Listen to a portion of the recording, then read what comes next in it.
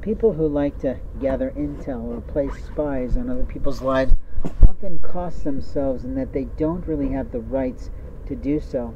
The liars of America always slip in the tongue, meaning they don't pay attention to their slips. They often say something that they shouldn't say. They often put something forward in some way that gets them caught in their lies. This morning I had an awkward moment with an old woman who claimed to be 81. By the way she approached me, by the way she interacted with me, I could tell you 100% she was lying to me. And openly I rejected her $2. Anytime an old woman has come up to provide for me $2, the very next day I'm losing more beard. And I don't like that, because I feel as an American citizen I have the right to lay myself down, whether it's in my home, on a park bench, or someplace out at an event, and if I fall asleep, I expect that my face, my body, and my things will be left alone.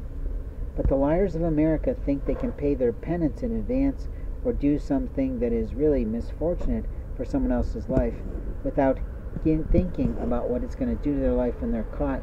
You see, everybody wants to create a criminality or a criminology for their life, but the bottom line is what they're doing is actually creating a lot of strife in someone else's life. The liars of America are not pleasing to God. They always have a tell sign where they've actually told who they are.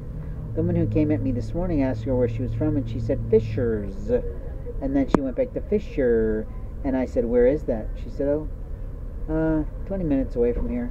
I didn't really believe her, because I feel like she was listening to my show, talking about an area in which I once lived in a different state, and it's not like there aren't consistencies of message where people have different cities and different states where they have the same names, and I've even been to different towns where they've had signs of people who are, frankly, people I was expected to be betrothed to. I've been to several towns where the children's sign of that actual child who belongs to the love of mine was there, or her sign, meaning the actual street sign that said her name, and it was actually that road or that street.